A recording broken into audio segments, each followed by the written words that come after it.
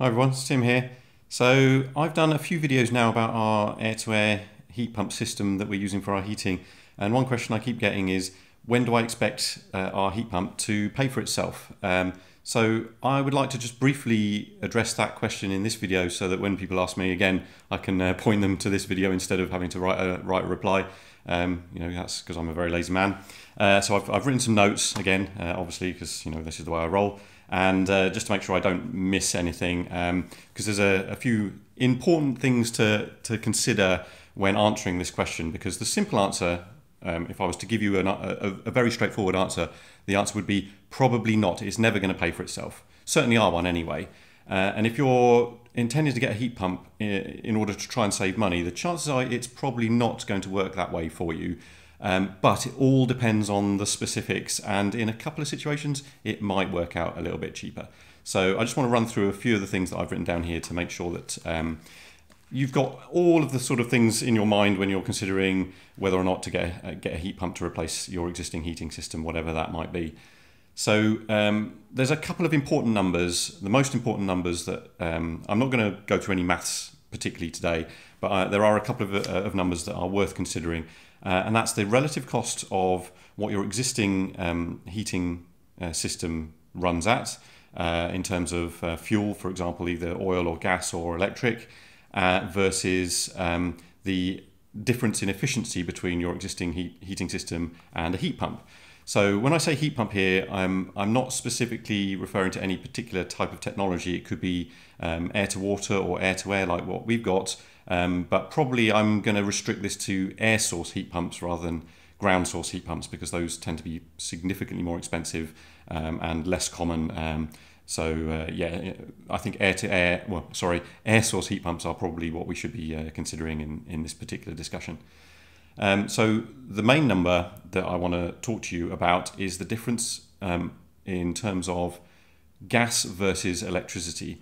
So most people currently have gas central heating, and when you run your gas central heating, you're burning gas at something around 85–90% efficiency if you're lucky, converting that gas into heat.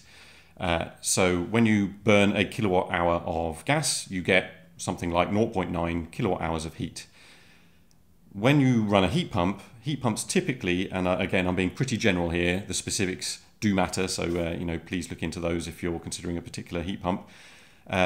Heat pumps are typically between 3 and 4 times more efficient than a boiler. So a 300% efficiency or 400% efficiency in turning electrical energy into heat energy, which means when you put 1 kilowatt hour of electrical energy into your heat pump system, you get 3 to 4 kilowatt hours of heat back out into your home, which is brilliant. That's the whole point of why everyone's talking about heat pumps, is because they're so efficient.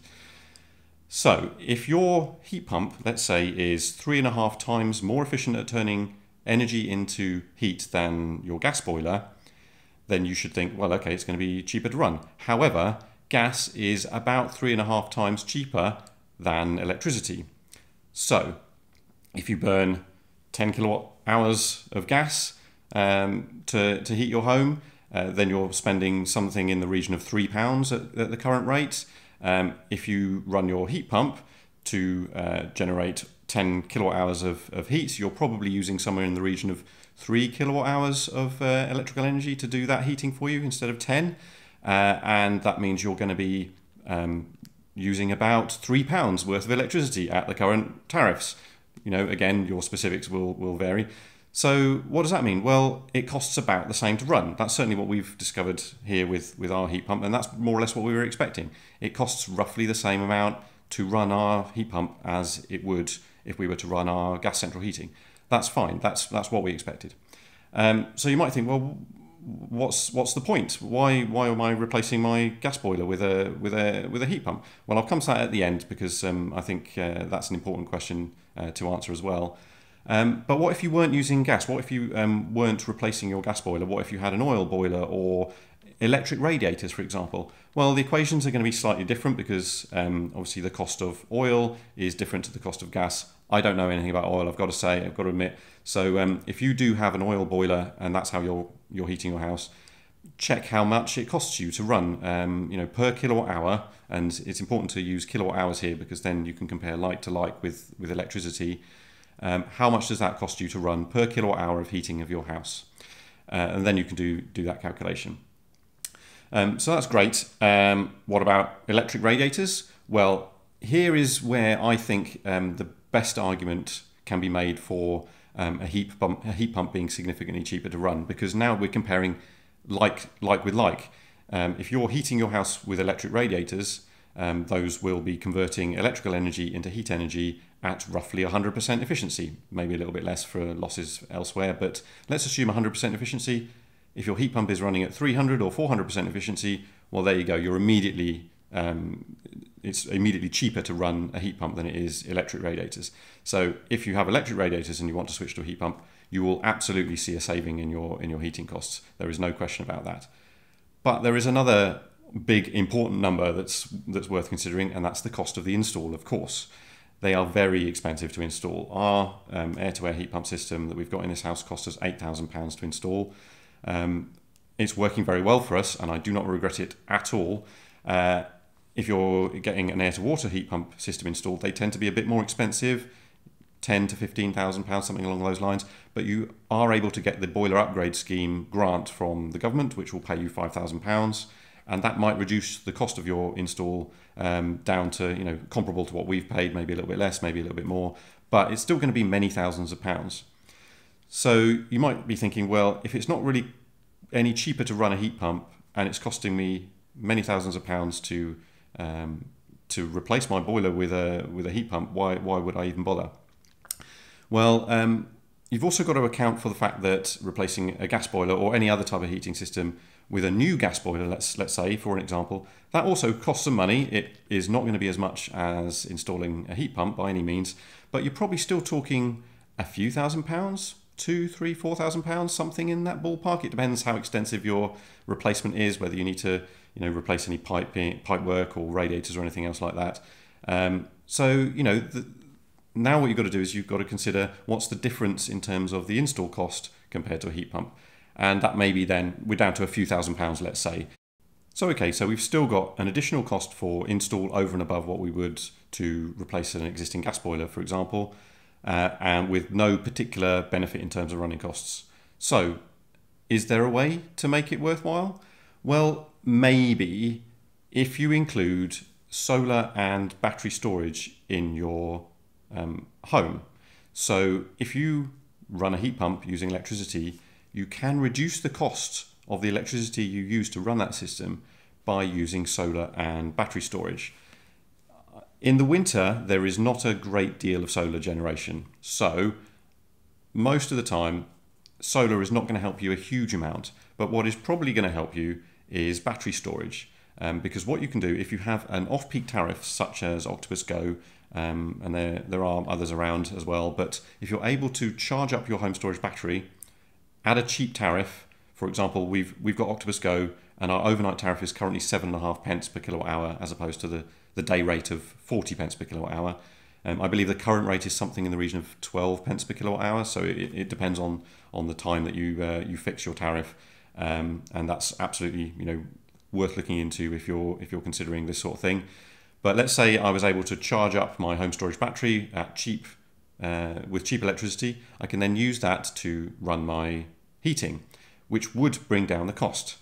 However, please bear in mind, heating takes a lot of energy, even with a heat pump. So, for example, when we're running our heat pump system, we're typically averaging somewhere between 10 and 20 kilowatt hours per day just for the heating. That's at the moment in January. It was a little bit more than that in December when it was super cold. It got up to 20 plus, even up to 30, 35 when it was really, really cold, kilowatt hours per day, that is. So in order to be able to cover a good chunk of our heating, we would need a battery in the region of 20 kilowatt hours, for example, to make sure that we're covered for most days. However, that has an additional cost, of course. So in fact, I have a very sort of rough and ready calculation video.